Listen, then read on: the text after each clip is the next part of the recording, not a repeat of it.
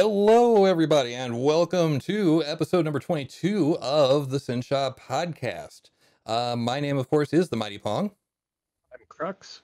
I'm and uh, Sean. and our special guest today is Sean, and we're going to be talking to him here in just a little bit about Sean is in the middle of converting a Ford Transit into a mobile home, and it's going to be super cool. We got all kinds of pictures to show you, all kinds of stuff. So in the chat, guys, if you've got any comments, anything you want to see us ask him, definitely speak up and let us know, and we'd be more than happy to get those questions answered for you.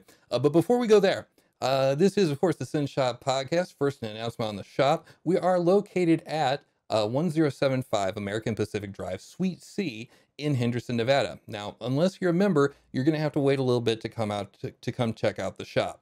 We're currently closed to the public for now, but we would like to remind you that while we are closed to the public, if you are in a shared space elsewhere, make sure that you clean your tools, your surfaces, and material before and after you use them.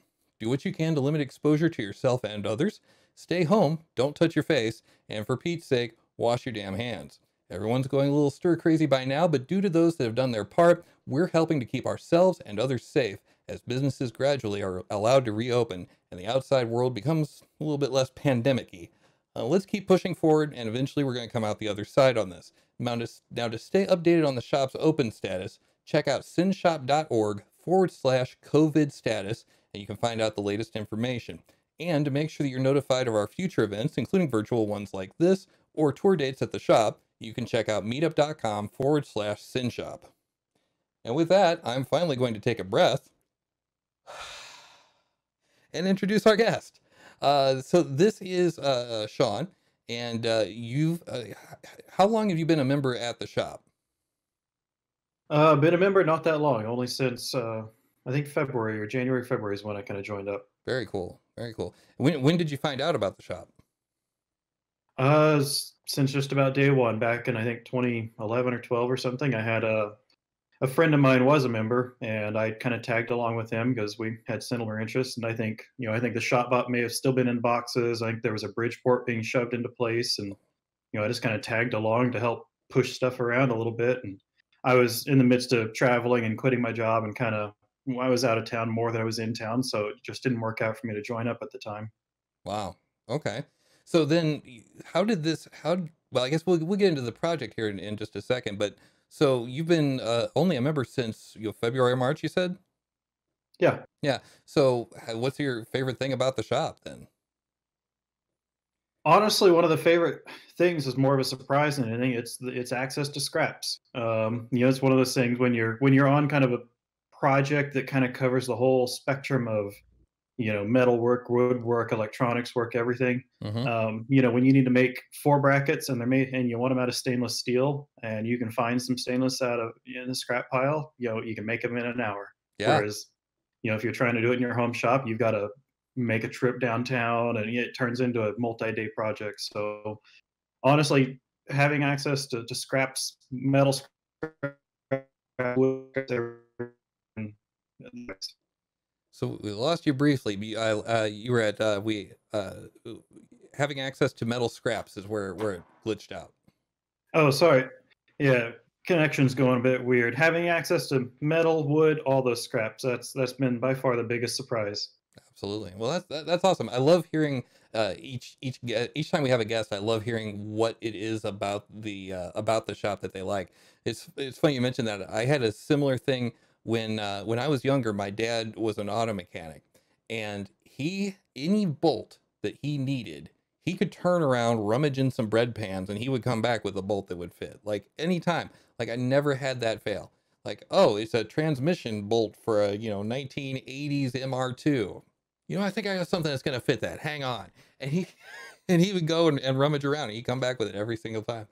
So yeah, no, having access to that kind of thing is just awesome. So what is it so for a career, you're actually in production? Like, was it print or TV or news or? In my background's software development, so I work for a media publication company. So I manage the biggest part of my job is kind of managing our IT infrastructure, more on the software side, but kind of software as a service type stuff, Yeah. AWS stack and all that. These days I have to play more of a manager role than anything, Hmm. so only about 30% of the time do I get to actually, put on the headphones for the day and write any code. But yeah, I'm in, news, traditional news, everything from newspaper, magazines to TV station to radio, everything. So we're all over the board. Oh, that's awesome. So, because I was wondering about that, 'cause this project that you've got here with the vans, this is to live in, right? This isn't to just kind of hang out in as an RV. This is like home. Is that true or hello? Yeah. Oh, okay. Right now it's I kind of lived a goofy life, living in houses here and there. I mean, I've, not been a van dweller, I guess, for most of my life, but only about the last year and a half did I, I've had a van since I think 2012 Mm-hmm. off and on, and then mostly as, summer travels, weekend travels, holidays, and then, a bit of a life change last, about a year and a half ago. And I thought, well, I already own one. So time to load up the dog and Yeah. head north for the summer and, just see what it'd be like to actually make it a full-time thing. And And it's awfully tough to go back to paying rent or paying a mortgage payment. I'm sure it is. Yeah. I mean, especially being so fortunate to have a job where you can just, hey, I'm going to go to Seattle today. Hey, I'm going to go to Oregon tomorrow. You know what I mean? Like being able to do that and keep employment. That's a gift. Yeah, I mean, there's certainly, there's definitely a community out there of people who get remote jobs and just decide to get rid of everything and just hit the road. I mean, there's a Reddit van dwellers subreddit. I'm a big rock climber, and a big part of the rock climbing community is people living in their cars, and Yeah. everything from like the ultimate dirt baggers just scraping by on their 30-year-old Camry to people in mega vans. I mean, they're it's kind of a it's an interesting and mostly welcoming crowd of just people just minimizing their kind of the essential part of their life just to pursue what they want to do. And Yeah. if they want to go sleep down by the river and go fishing every day, then that's all the better. Yeah. Yeah. I saw one show a long time ago. It was about tiny houses, and a guy actually got a train car and made it was like an old sleeper car, I think, and he made an entire house out of it with hardwood floors and a kitchen and a bathroom and all this stuff. And he just pays the different train companies to take him to a different city.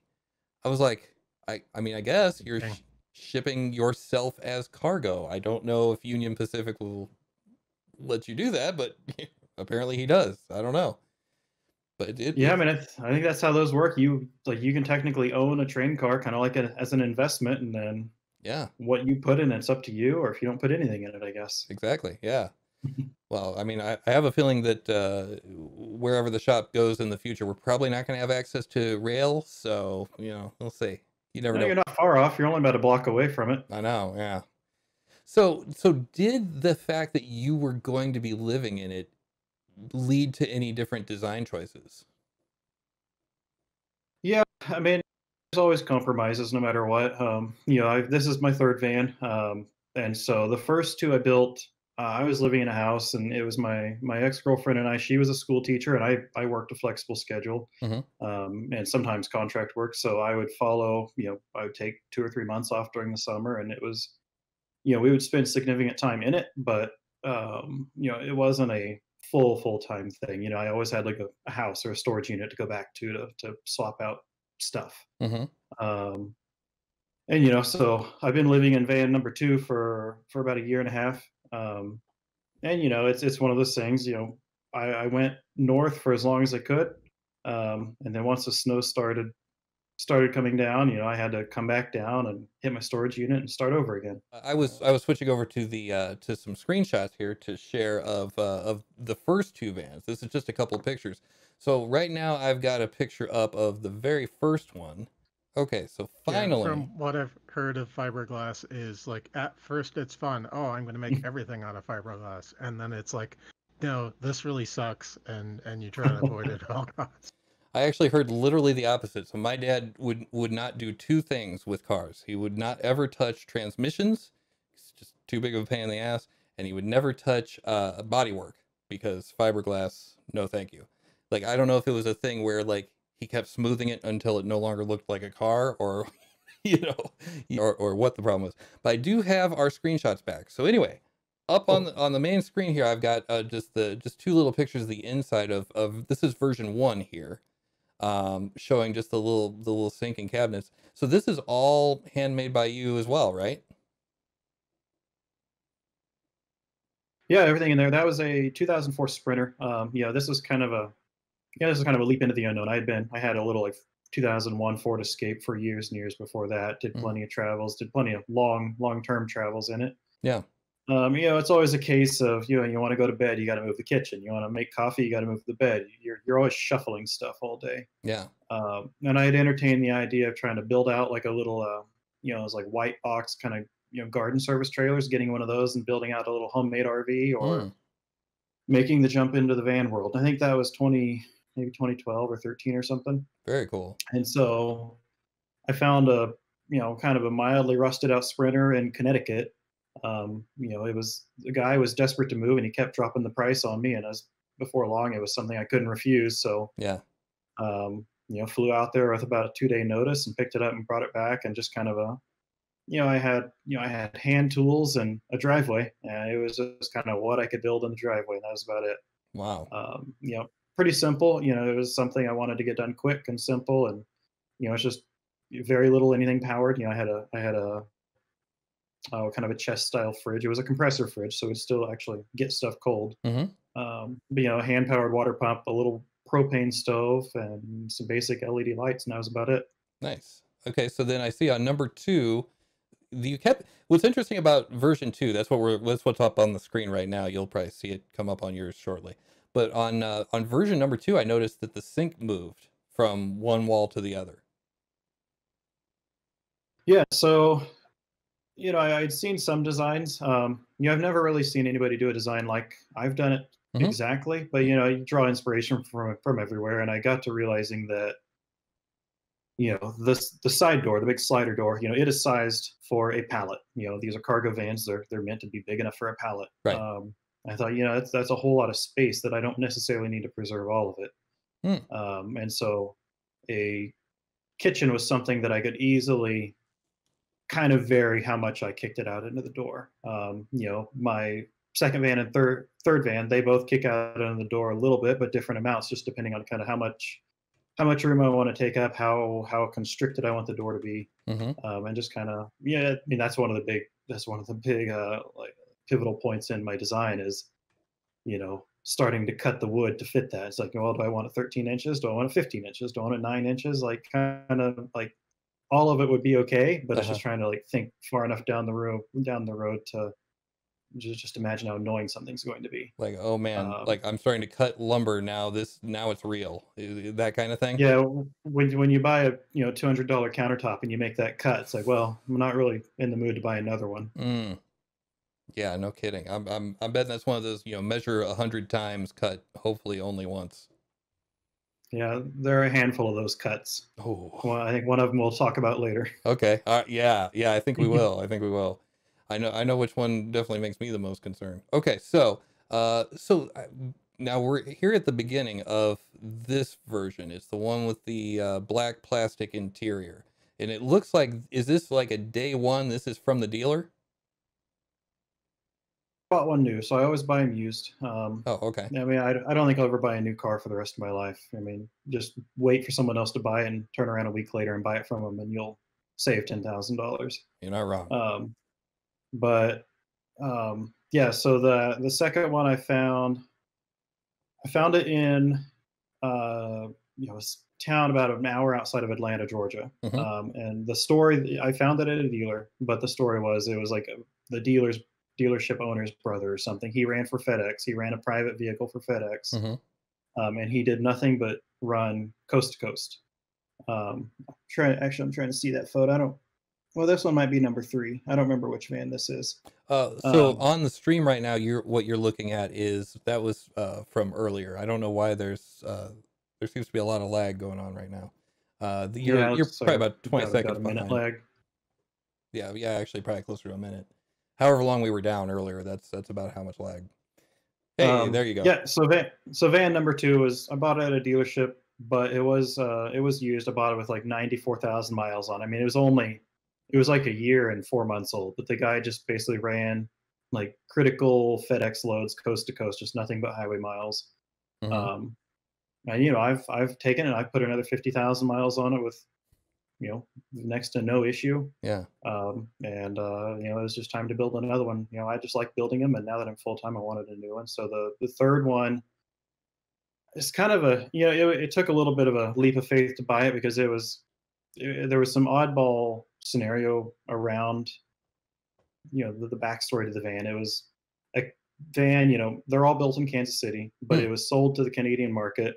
It was imported back into the U.S. by a company or like a dealership in Minnesota, and then a young couple in their 30s, they had bought it to build out, and they were in Florida, Hmm.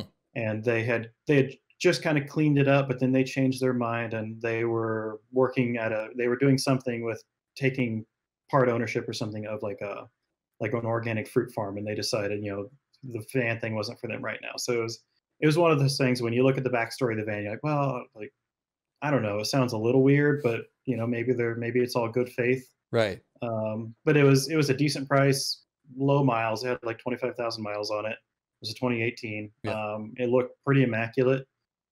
How many? It was one of those things. How many You just thousand kind were? of Oh, sorry. How many thousand were on it? 25. Oh, that's not bad. Yeah, that's not bad at all. Yeah. So, and it was the exact van I was looking for. It was the tall one, the extended one. Mm-hmm. And so it's like 3 feet longer than the van, my number two van, Yep. which has its issues, but I thought it'd just be really fun to try to build out an extra long one, just to kind of see what it's like to have that much room. Oh yeah. Even though it does kind of constrain where I can go, and kind of some of the backcountry roads I can go down. Oh, Um, that's a good point. Yeah, you can't really take it off roading, can you? I haven't yet. I mean, you can, but bring along recovery boards. But that's Yeah. like speaking of You'll off be roading. surprised where you get vehicles Yeah, off road. yeah, yeah. You can definitely get vehicles off road that have no business being there. That's for sure. In my earlier days, I've taken a Pontiac Sunfire off road, and it's not an off road vehicle. No, not really. No, not so much. Yeah, a little different story when your vehicle's 10 feet tall and 20 Yeah, feet long, and it weighs a little more. And I always travel with a big recovery line and I come along, but in the desert, there's not often things to pull yourself from. So No, there's not. So up right now is probably a picture of it stripped out on the inside. How so? What's with the boards on the bottom? It looks like that's you putting it down a subfloor. yeah, pretty much. I try at all cost to avoid adding holes, just because if you want to be careful and you want to prevent rust, Mm-hmm. when you add a hole, you need to clean it up, deburr it, prime it, paint it, so on and so forth. Mm-hmm. Seal it. So I try to avoid adding any holes. The one thing I really like about the Transit is along the walls and like the subframe under the van. Mm-hmm. It is just littered with factory holes. A lot of them on the subframe even have like tap threads in them. So all you have to do is Oh. just maybe run a tap in them to clean out the gravel, and then you just bolt things on. Oh, that's Same- cool. But what you're seeing there is, there's no way to attach anything to the floor. Mhm. So what I did in the second van that is, now 3 or 4 years on, has proven really well to work out really well, is basically I just get like, liquid nails kind of stuff, just like construction adhesive, and just glue the heck out of the, a subfloor. Oh wow. Just glue those things down, and, I think that's paint cans holding them down or something, just to Mhm. kind of give it a little bit of pressure to keep them in place. And then once those are glued, I hit them with a hammer and kind of go through and stress test them to make sure they actually stuck. And then once I'm confident, then I start building on them. Oh yeah, because that would suck. You have everything in the van and everything, and your first time out, and you walk in the back, and you hear a little squeak.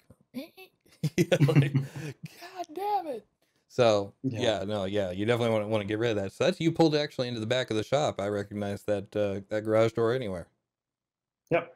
Very Yeah, cool. and that stack of paint cans is still there, still there on the shelves. Yeah. And then so the next one we got here is looks like you've got the I guess the underlayment down. So did you we were gonna get to the flooring later. I'm surprised that these pictures are here. But anyway, so what kind of well, let's see if we get to the actual flooring stuff here. Oh no, okay, cool. Solar panel stuff. So one thing that I noticed as I was going through, all the different pictures was a lot of the brackets that you made are custom. And you talked about that earlier. You're like, oh, I need a stainless steel, what's it to go here and all that, and there's scrap over here. Um, so was that out of necessity, or was, because they don't make those parts, or was that a cost saving thing, or was that just a like, hey, I can make it. I got stainless steel right here. Kind of a, kind of the cross of all of those. You know, so like I don't know, the black, what the brackets there, it's on the metal band saw. So basically, I wanted C brackets for fabricating a solar rack. Mm-hmm. There's a company that makes such a thing, and on my van number two, I actually purchased them. Mm-hmm. And I swear the price has gone up or something because they were like $32 per bracket or something, and I just happened to need 8 of them. Oh, that's crazy And sauce. and they're meant for supporting like a roof rack for like a ladder rack or something. They're like weather guard or something. Kind of for the construction and industry. Hmm. And I think I'd even had them in my cart or maybe even placed an order. I may. Oh, that's what it was. I actually did have them ordered, um, but that was right when all the pandemic stuff happened, Uh, and I placed an order. You know, a few hours later, I got an email saying, we're shipping out of New York. We've been banished from the warehouse. We'll send you an email when we can ship them, or you're welcome to cancel. So wow. that's when I went back and I was like, well, who knows when they'll show up, and I would really like to get this stuff done now. So I went rummaging and found that square tubing or whatever it was, and started hacking stuff together. And once I got confident that they might work, I went and canceled my order and went with it. Very cool. Are those powder coated, or is that sprayed? No, it's sprayed, so it's kind of like an etching primer, and then just sprayed with a few coats of black. Very cool. I found a long time ago. I found a powder coater that Sears used to sell, and it looks like Mm. the body of a screw gun, and it's got like little contacts on the base, and then a little chamber that holds your powder coat. Your powder, I guess. You hold it in there, and it'll blow air through it, and there's a little attachment that you hook onto your work, and the paint, the powdered paint just sucks right to it. You put it in a toaster oven for I don't remember how long, but you put it in a toaster oven until it's painted and it's done. Like, and it's on there. Yeah, that would be nice, Yeah, man. If I could powder Actually, a coat lot. or anodize, though, that would be the golden ticket. absolutely. Yeah, there's not actually a whole lot involved with powder coating other than space, obviously, for whatever you're doing. Mm-hmm. Um, you know, a lot of things. Toaster oven is not going to be big enough, so you're going to need a larger oven. But You can do these one at a time. yeah, And I'll just, if you gotta. So, I and think there is a toaster oven at the shop. but there is. We got, well, we should, I wouldn't use it for food, but no, because I think it's been used for like leaded solder. But absolutely. Yeah, no, there's no way I'd cook anything on anything in the shop. So here's, we got a shot right now of the actual panels. I was going to ask you about those. So did you design the panels and the charger and all that other stuff, or was that, completely homemade, or how was your solar thing put together? How'd you do that? I mean, nothing comes as kit. Everything's componentized, and I kind of figure out what my needs are from experience and hopes and dreams, and kind of put together what I feel like affording at the time. And on this van, I have on the new one, I have 400 watts of solar. So I found, I guess on the roof, my big constraint was I learned on van two that I liked having two roof vents, and I wanted to do two on the new one, Mm-hmm. just because I travel with a dog, and if I'm somewhere that's not 110 degrees out, if it's 80 degrees out, I want to be able to leave the dog in there, turn the vent fans on, and know that it's going to stay nice and cool. Yeah. um, so I like having that, and so the big constraint on the roof is the fans. Mm-hmm. On the van number two, I had two fans, and then I ran three 100-watt panels side to side between them. Hmm. And the thing that frustrated me about that is I just eliminated all useful roof space. There was a bunch of wasted space towards the front and a bunch behind it, but I couldn't use any of it. Mm-hmm. And so my objective with this van was I wanted to run all panels down one side if I could, leave the other side open for, a future toy, kayak, something, whatever. Just leave space that's still usable somehow. Okay.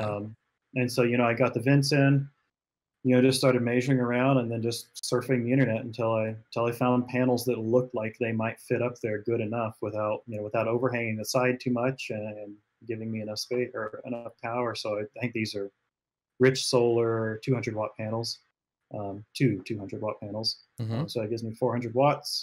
And they fit down one side. I'm still going to have a little bit of wasted space right down the center between the vents. In an ideal world, if I could find like the perfect solar panel to fit that space, I would add another 100 watts there. But they only come in so many sizes. Yeah. So what all is run off of there? Do you run a refrigerator off of it, or Yeah, so it's a Danfoss compressor fridge. It's they're all kind of made by Dometic, which is it's a big company in the RV world, but it's an Italian company that makes what's called like a swing compressor or something. I forget all the exact terminology, but it's a low surge start compressor, so it doesn't have like a spike surge like your home fridge compressor does. Got it. Okay. So it's a DC compressor. When it's running, it only draws like 3 amps DC. So it's a big fridge. It's full cabinet height. 33 inches. Yeah. And it's got a freezer compartment. So that's kind of the big constant draw in year round. I've also got a heater that it burns gasoline to produce heat, but it uses electricity to run the blower, run the glow plugs, everything. Mm-hmm. In the winter, that's the big draw. When it's running, it doesn't draw much. It only draws like 0.7 amps or something. Okay. It's just if you're at that wrong temperature where it's having to cycle up and down again over and over, it's the glow plugs. They'll draw like 10 to 12 amps every time those glow plugs have to kick on and get it ignited. So it's more efficient the colder it is. Yeah, it is. If you can, I mean, oftentimes if you're kind of at that shoulder season where it's not cold enough, it's actually more efficient to open up the vent fans and suck cold air in, just so the heater has to work a little harder. Wow. And will actually run more efficient. So that reminds me, I lived in an apartment in the 90s, early 90s, something like that, in St. Louis that was built for the 1904 World's Fair. For the Spanish ambassadors, which in 1904 it was but in 1995 it was crap hole. But it still had steam heat, and so that is the hottest heat I've ever had. It would be the middle of St. Louis winter, like 10 degrees below zero, and we had the windows open because the steam heat was so flippin' powerful. You had to, or else you would just swelter. It was crazy. But that's something you can even turn off, or is it just on all the time? Oh, there's valves that are made of metal on the radiator that's really hot. Go ahead. I'm not gonna do it. I'm gonna open the window.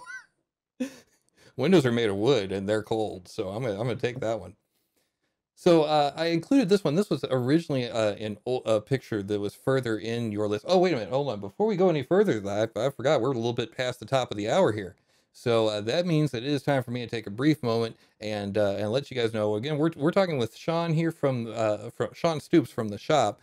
He's a SYN shop member, and he is in the middle of converting a Ford Transit into a home. And we're basically going through some of that. The SYN shop, of course, is located at 1075 American Pacific Drive, Suite C, and that's in Henderson, Nevada. To find out more about the shop, go to synshop.org, and to find out more about to find more information about upcoming events that the shop is putting on, go to meetup.com/synshop.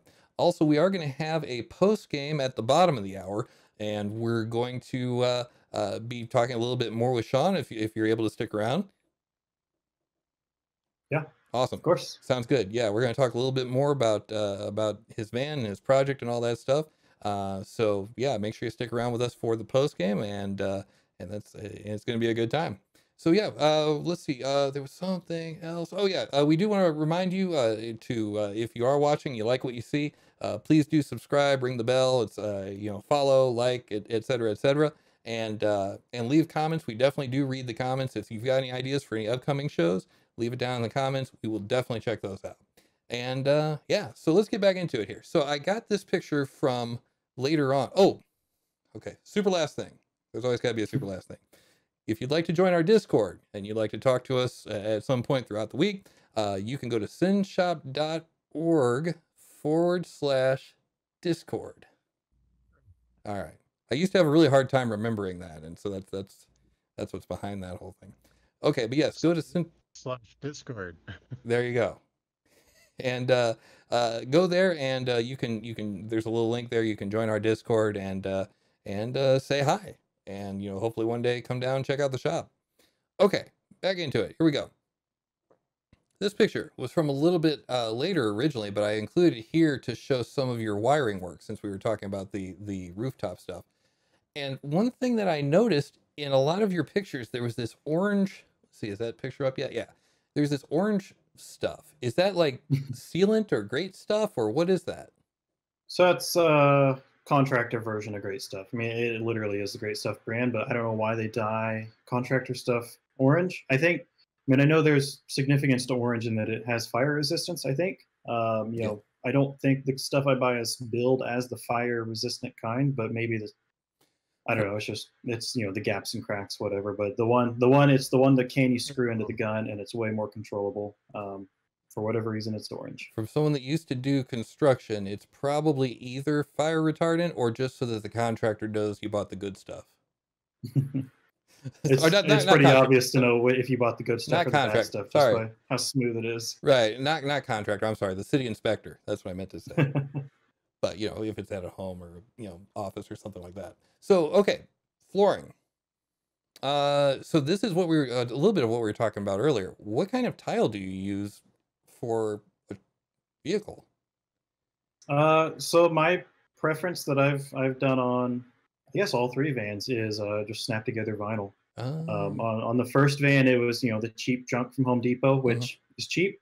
But the moment you walk on it with a pebble in your shoe, you're just like gouging the hell out of it. Okay. And so, if you're willing to spend a little more money on it and go to an actual flooring store and get something with, I think they call it like the wear layer or something. You can see it's a pretty significant clear layer on top of it. I've had it in van number 2 for 3 or 4 years now. I would be hard pressed to find a scratch in it. Oh, that's awesome. But it's the big downside is that it does swell a little bit. The cheap stuff swells way more than the good stuff. I mean, I remember the first van, I would have to be careful about letting the door hang open, and the sliding door, let it open in the sun. So I'd come back to just bubbles in the floor. If you're careful, you can get it cooled off, and they'll like kind of contract back together. The good stuff, I've let it sit in the sun, and I don't really have any swelling issues. So they always say, be careful about tacking down the edges. You always want to leave it floating and everything because it'll swell. I've got a few spots where I've actually kind of locked it into place, and nervously knowing that it might swell. And I've had it everything from I've camped out in 30 below zero all the way up to desert summers. So, and I've not had any issues with the good stuff. That's cool. Yeah, I'm a firm believer in buy once, cry once. You get the good stuff at the beginning, and you won't be sad later. So you don't. So there's no issues then with the flexing and all that. I guess it's kind of meant. I mean, I could see it being a problem with the way that a typical house is only going to, you're going to get in it, and unless there's a problem with the heating or the cooling, it's going to be 70 something degrees year round, pretty much. Right. Whereas you are going out into who knows where. Maybe it's 10 below, maybe it's 120. You're going through a lot of different climates with this, right? Right, and humidity is the big one too. Oh. A lot of wood products just swell like you wouldn't imagine, more than you'd ever realize in your house.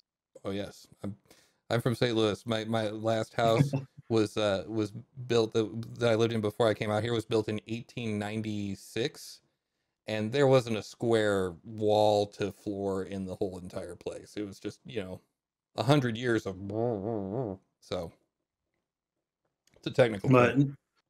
But no, I mean, as far as floor flex, it's not something I really worry about too much. I mean, these things are, they're kind of rigid. They're I don't know if you'd call it like a unibody. I don't know what they would actually call the van, but it's frameless.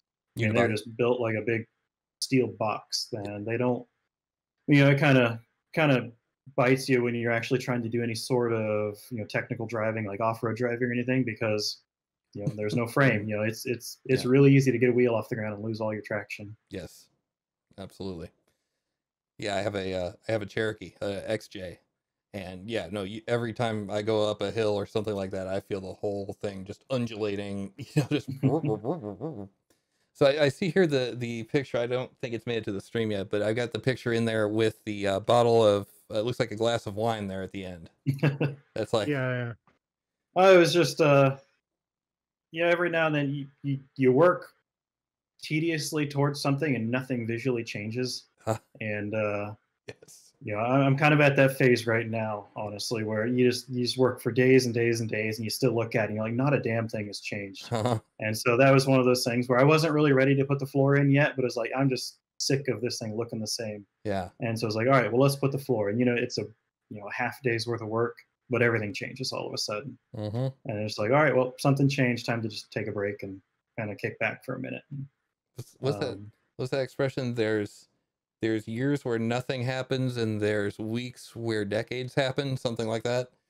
yeah, it's definitely that feeling where every now and then you just have to put one thing down, go do something visual, just to kind of boost your spirits a little bit. Absolutely. Yeah. I like your wiring job. Is that did you actually like take the time to lace that? No, so that's actually not mine. That's a factory wiring harness. It's the bane of everyone who converts a transit's experience. I mean, they Oh for yeah. whatever reason they run the wiring harness to the rear of the van on the inside of the cargo space. Um, Hmm. so it's just snaked along there. So you got to start unhooking it, and then you got to start figuring out how to hide it. Ugh. There's a few guys out there who have figured out a way to either one cut it. You know, there's probably 30 wires in there, so you cut it and recrimp them all back together, Mm-hmm. um, or you Or can or you can start unhooking it from everything and start pull it back and try to snake it through and hope everything reaches once you get it back through there. So it looks like you went with the Um, re-snaking option, or no, I can pretty much hide it. The second van, I kind of figured it out where you wouldn't know it's there. So I run, set of cabinetry along the driver's side from about the driver's seat back, mm-hmm. run it about halfway, and then kind of the wall panel that I use is it's a polyisocyanate or whatever it's called. So I use the 1 inch up there, and 1 inch is just big enough that you can form a groove in the back, reinforce it with some contact adhesive, and then using that groove, you can kind of hide that wiring harness behind it. Oh, okay. And then once you get it to the back, you stuff it up around the ceiling. You have to kind of pull and stretch and kind of work it into place, but you can get it hidden. Okay. Oh wait a minute. Okay, you go away. Sorry, something jumped around. Okay, so to the point where when I was looking through the pictures, I was like, oh, he did that, huh? The job. So I used to have, what was it? I think it was what was it? Oh, I had a Scion XB, and there was an aftermarket sunroof kit that you could get. And I was like, wait a minute, you mean to tell me I'm going to cut a hole in my roof? And I was like, oh no, it's real easy. You have a template. You're going to just lay down that template, and then you just cut there. I'm like, I'm going to get that template straight. Is that what we're saying? So when I saw this picture, I was like, oh damn, he did it. So first of all, I mean, what are you gonna do if you want a window? You're gonna have to have that. So what was your process here? Did you get the template from them, or did you make, like, we're looking at the cardboard template now? Um, did you make that yourself? Like, what Yeah, was? man, that's definitely a process that's a pretty high pucker factor. Oh, yeah. Um, you make your template. The unfortunate thing is, the contour lines on the outside of the van don't necessarily line up with the contour lines on the inside of the van. Oh boy. And so it's kind of a decision of, well, do you want the window to look straight from the outside or look straight from the inside? yeah, but it also looks like you have like some of the support beam type stuff in the way Yeah. there too. Yeah. Yeah, so those, they make one body, and for both the cargo van and the passenger van. So that's all pre-stamped from the factory for the option of a window. I don't know how it's actually put together in the factory, but the option, they somehow probably stamp it out and cut it and then just glue in a factory window for the passenger version. So it's all Oh. relatively minimal effort to actually get that out. Mm-hmm. You just got to tediously kind of cut those reinforcements, get your template up there, figure out, kind of my trick was to kind of ease into the situation was figure out kind of where I wanted the template, take a punch from the inside, punch, kind of give myself a reference point that I could, punch and just put a dent in it, just a really sharp dent that wasn't enough to crack the paint on the outside. Mm. Okay. Oh. Reference points lined up from that dent, and then kind of re-template it from the outside and then commit. You dropped out briefly, so you make the one punch on one side, and I guess you make another punch elsewhere on the template so that you get the two lined up. Oh, well, you just punch the sheet metal just to give yourself a dimple, Right. just to have some sort of point of reference in the middle of that body, just because it's hard reference off of the lines, because the lines are all curves, and it's a 1/4 inch curve, so you don't know, Mm-hmm. like, well, what part of the 1/4 inch am I measuring from the inside versus the outside. And so if you just kind of put a dimple in the sheet metal, it's something, if you totally screw it up and you got to bail on it, it's one dimple and no one will hopefully notice, but Right. it gives yourself kind of a point of reference that you can kind of, like, figure out the rest of your points from both the inside and outside. Wow. Yeah. So was there not a well? So I guess on that one, that was probably more a was it I don't want to take this to a body shop to do it situation, or was it a I want to do this just to say I did it? Was it no other option was available? Like, what was the decision on that? Like, Uh, Knowing the quality of so-called professional work, and knowing that I would rather do it myself, so I know that the edges are sealed and it's not going to rust out on me in a couple of years. oh, okay. Because there's some big expensive, the Winnebago RV, that there's a Facebook group where everyone's just going crazy that the window cutouts and the wall cutouts are just rusting out on them, because whatever at the Winnebago factory they didn't seal the steel edges for whatever reason. So Wow. it's just observing enough of that going on that it was like, I want to do this myself. I want to make sure I know that it's done right on such a critical piece. Yeah.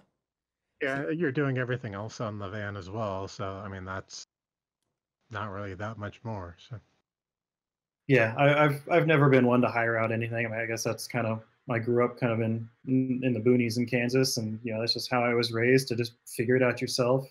And so it's just kind of, I don't even really consider hiring something done. Huh. I don't know. I don't know if I would. I don't know if I would cut into the side. I don't know. I don't, I don't have to lie to kick it. I'll admit when something's too much. So I see here later on in the process, you've actually cut out those support beams. I mean, I guess you were saying before that the vehicle's made to have a window there, so it's not Mhm. that doesn't really pose a issue. Yeah, those aren't so much structural as they are just dampening of that big sh- panel of sheet metal. Yeah, So the structural ones are obviously the big ones, and you sure. certainly don't cut those. And those are even I forget the steel terminology, but those are even made of a high grade, like super hard steel that I've even tried drilling a hole in one in the current van, and, like, you Mm, ruin a lot of bits trying to get one hole in one. hmm. So they're reinforced steel. Just those little supports, they're basically just baffling to keep that panel from just turning into a drum going down the road. God, that would be annoying. Yeah. Okay. Gotcha. That is really cool, man. Like, so I see here, like in some of the later pictures, we've got the little shade that comes down over Mhm. the window. That's neat. Is this a custom thing? Is this window specifically made for the Transit, or is it just something that you saw and you were like, hey, that'll fit? No, that's it's Eurovision windows, so they're imported from Europe. Hmm. It's kind of weird. The European RV market, in a lot of ways, is light years ahead of the American market. I mean, Hmm. I think as Americans, we always think like, oh, we're the, like, RV capital of the world, but the European RVs, there's some really cool stuff that they're doing that, when you actually go look at some American RVs, like, our stuff's just junk a lot of times. Really? But you custom for the Transit, there are a handful of windows out there. A lot of them are just single pane glass. simple. A lot of them are just, some of them look factory. I mean, they have really nice looks. They're really aesthetically pleasing, Hmm. but they're just cold. They let a lot of air through. And I found this, and I have a friend that has a camper topper, slide-in camper in his truck Hmm. that has one of these windows in it. So I went and studied it and looked at it, found a supplier in the U.S. that was importing them, and kind of made the jump and bought one to test it out. That's cool. And then we got a side shot here outside the in the back of the shop showing the finished project. It's a little crooked. I'm kidding. I'm kidding. It's off just a little It's bit. too late now. Yeah, yeah. You're like, too bad, guy. This is what we're getting. No, My that favorite thing to do is to make something absolutely perfect and then tell someone it's crooked. yeah. Just to set off their OCD, even though it isn't actually crooked. Oh man, yeah. So here's another shot too of you getting the power. Looks like it's the power hookup. Yeah, so the other two holes on the side I had to make were one for the power port, Hmm. and then the other one was for the water fill. So they were a little bit of a pain in the butt because they were down low where you can kind of see that curve on the side of the van. It's a fairly significant contour that you sort of have to, you have to figure out just how much shimming you feel like doing that day. So you either like lower it where it's a little bit flatter, or you raise it. You could just kind of like play around with where you want it, Hmm. and then get it in there, and then just start sealing it up. And that is that for charging somewhere that has power, or is that for uh running power outside of the vehicle?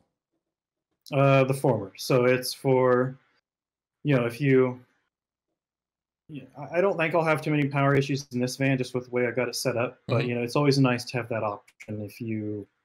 If I've been somewhere where it was just like snowing and 10 below zero nonstop, and my panels iced over, and I couldn't charge, and I was just getting pretty depleted on power. And it's just really nice to just, if you know someone in the area, or if you can figure out a place to go plug in, just to go plug in for an afternoon, top off. Hmm. Or if you, depending on what your situation is, if you're somewhere where you're staying at a friend's house for a while or something, and you would rather run a space heater instead of your fancy gasoline heater, if you can simplify things just by plugging in, then it's nice. And it's such a low effort thing to just go ahead and run that port outside. I mean, I've already got a charger, like an inverter charger, that Hmm. has the option. So it's just committing to just punching that hole in the side of the van, putting a port is one of the easier things to do. Oh, that's wild. Amperage is that plug. That's a 30 amp. So it's Okay. it's.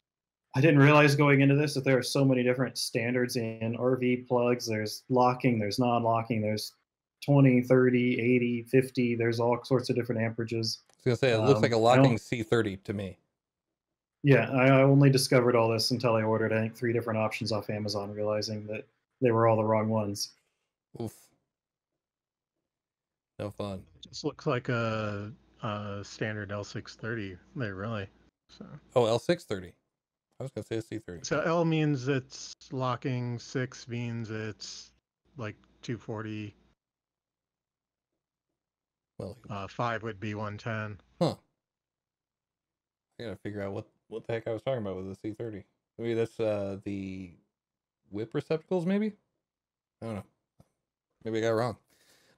um, so my favorite part of this, I think, of your pictures, I think the thing that really surprised me the most was your English wheel setup. That's awesome. I got a picture of it, the close up one of it here. So for anybody that isn't aware of what an English wheel is, it's basically two wheels, typically steel, and I'll come back to that in a second, that are pushed together, and you take your metal part and you push it through that, and it helps you to basically shape it. That's how, if you've got like a custom car place and you're making a fender for an old car, or a gas tank for a motorcycle, that's how you get some of those bends in sheet metal without having a big old machine to stamp it. So I saw that picture happened to be right next to something for the stove. Is that why you made the English wheel? Yeah, and I mean, I don't know if it was even successful enough to be worth talking about. I mean, I think it did help. But the stove is a kind of like a scratch and dent off eBay. I don't know exactly what the backstory behind this is, but there's a set of accounts or whatever they are on eBay, a set of people out there that sell things from the RV market that, I don't know if they get dropped or something happens to the RV. I don't know what it is, but they're brand new units. Hmm. Looking at it, it looks like it's even been hooked up before and it's been pulled out. So I don't know what happens that they get scratch and tinted, but this one is a Furion, whatever. Okay. It's like a $700 stove oven thing. It's like a really high end unit, and I got it for I think $250 or something. With the caveat being that stainless steel shroud on the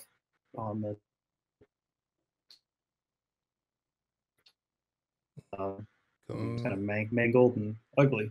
So I made like a little oak stick to kind of hammer it out and try to smooth some of the ripples out.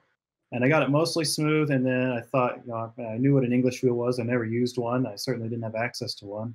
But I know there's a box of about 1,000 casters in the shop. So I thought, well, I don't have anything to lose. So I smoothed two of the casters out and hooked them on the press. And it did help. I mean, you can definitely tell that it kind of smoothed out some of the ripple. But it was kind of to the point of diminishing returns and wanting to move on to something else. So I called it and then, rebuffed it. It's brushed stainless steel. So I took sandpaper and went through the whole process and I brushed it back all straight again. And it looks good enough. I mean, you can still see it, but it's a lot better than it was. That's awesome.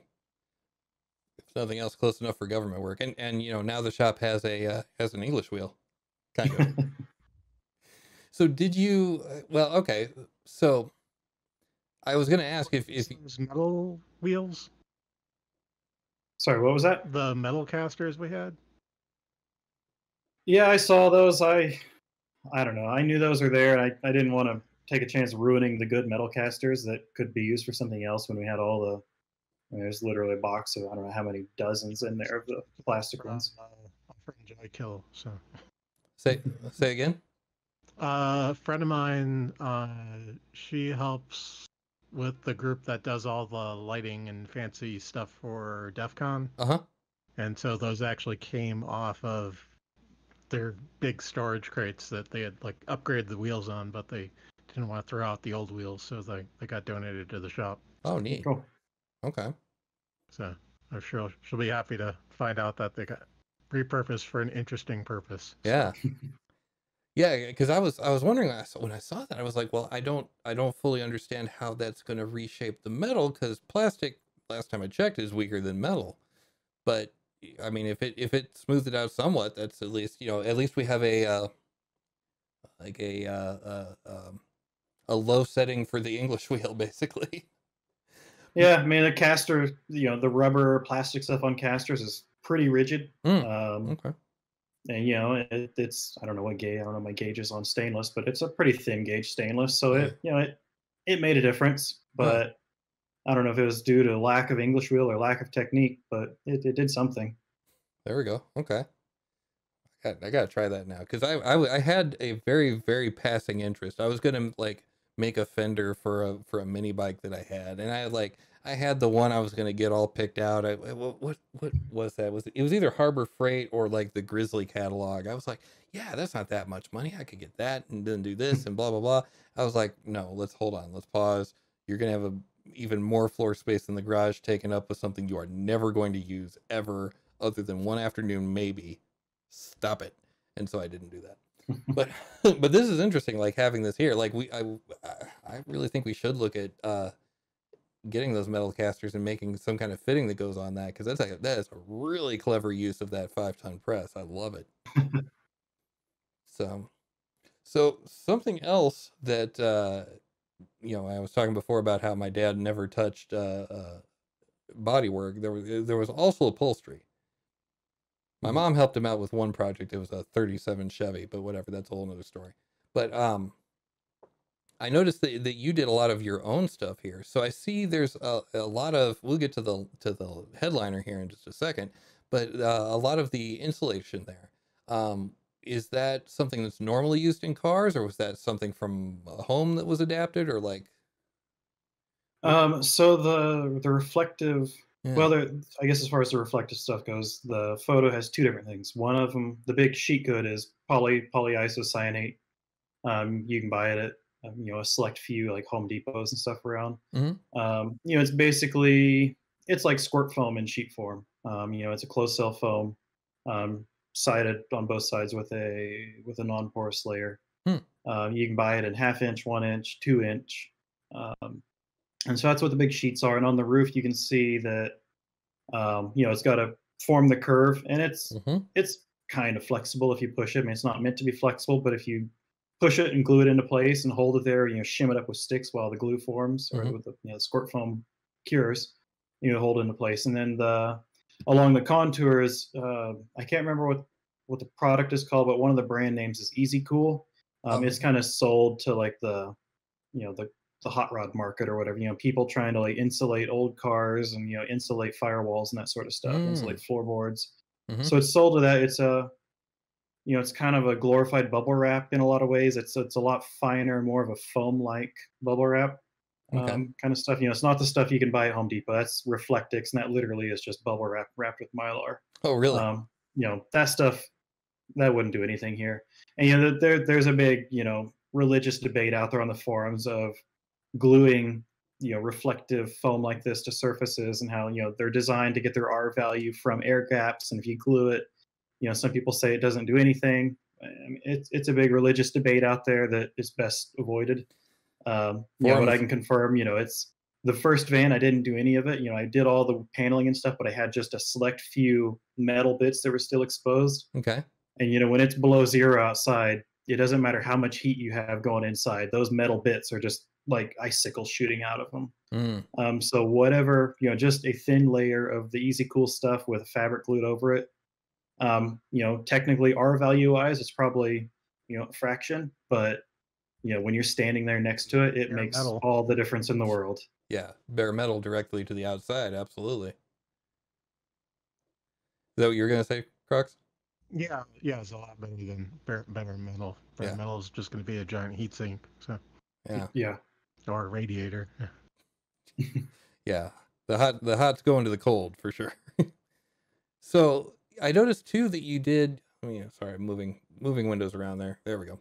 I noticed also that you did your own like headliner stuff. That's an art.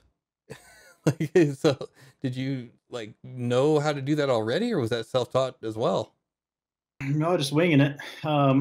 Take your time and wing it, and be willing to pull it off if you screw it up. But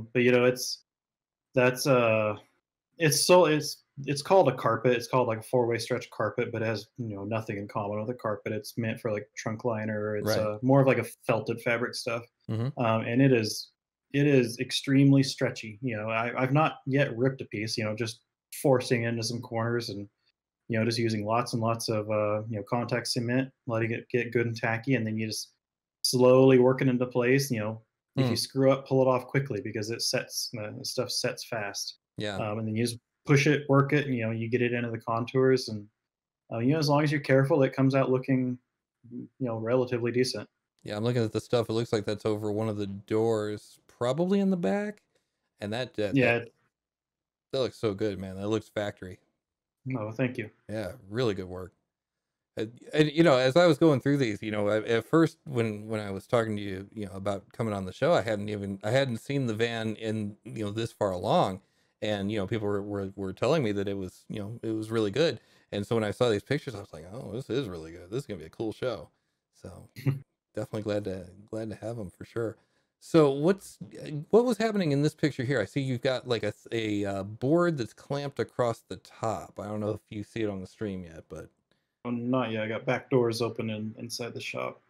It's the same picture. Okay, yeah. So that is to find a point of reference. If a level point of, well, not a level, I guess a straight across point of reference. But everything. Probably the most challenging thing about building a van out is there are no straight or level surfaces. Oh, yeah. I think in an ideal world, if I had a shop where if I could park the van for the entire duration of the build, I would consider getting a set of floor jacks and like literally leveling the van. Sure, yeah. Getting an absolute level, and then you can just build it like a house. Use a level, use a plumb line, use normal technique. Um, but outside of that, there's not a flat surface, there's not a level surface. So the board across the top was when I started working on ceiling cabinets. The roof has a curve, the wall has a curve. There's no way to know what is straight across, what is up and down. So basically, my technique, as you're walking around, because it's on springs. So. and so my technique was find a board, find a 1x2 or whatever it was that was nice and straight, cut it to size, mount it on even surfaces on both sides. Find matching points on both sides, clamp it there, and then I've got myself a horizontal line I can start building off of. And then I can take that, start doing right angles to the ceiling. I can start finding center lines in the ceiling. I can start finding my center work out. And I can find myself a reference plane that I can start building things from. Yeah, I hadn't even thought about that until you just said it, because yeah, it's not like you can use a plumb bob or a level in a car, because every time you take a step, you're changing the elevation, you're changing the yaw pitch or whatever, however you put it, of the car. So that's that's interesting. That would be the way to do it. I wonder if you did that, would the car even be, well, it's not gonna be square, but I guess at least it'd be consistent is the thing. You could get the floor level, but that's about it. Yeah, because it's kind of made, how do I put this, because they have to put so much into it being aerodynamic, so on and so forth, they kind of can't make it just a rigid box. There's going to be some tapering off at the top, or and it tapers going forward. I mean, the width of the front of the van is not the same as the width of the back of the van. The height of the front's not the same as the height of the back. I mean, it's like you say, for aerodynamics, aesthetics, whatever they do it for. Every step of the way, you're redoing your lines, redoing your measurements, and doing contours the whole way. And a big part of my, I guess, education is boat building channels. I mean, people have been building boats for a lot longer than building vans and RVs. So, I have a handful of kind of wooden boat building channels, fiberglass boat, boat refit channels, and just studying how people deal with curves on boats, because they don't make square boats very often. Kind of transferring some of that technique, how to score a line on a curve, and how to build a cabinet that fits to a curve, and kind of learning some of that technique has been really fascinating. Wow. Okay. Yeah. Well, so actually, I think probably cabinetry is going to be next, if I'm not mistaken. It is. Yeah. Okay. So we're going to talk about cabinetry next. But I just realized I've been sitting here watching this whole project and all this and talking to you about it. I just realized we just blew right past the bottom of the hour. So I think what we should probably do, you guys use a break, quick 5-minute break. Yeah, sure. I'm good. Break, getting something to drink, and that's the one right there. Yes, I definitely am in need of a new beverage and all that stuff. So why don't we do that? We'll take about a 5, maybe 10-minute break tops, and go refresh some beverages. When we come back, we are going to talk about water systems. We're going to talk about interior cabinetry. Why you didn't just go to IKEA? Lots of reasons. You're like, oh, ventilation panels. Oh, the panels are actually one of my favorite things. I freaking love your panels. They're great. So yeah, we're gonna go talk a little bit about that and much more on our post.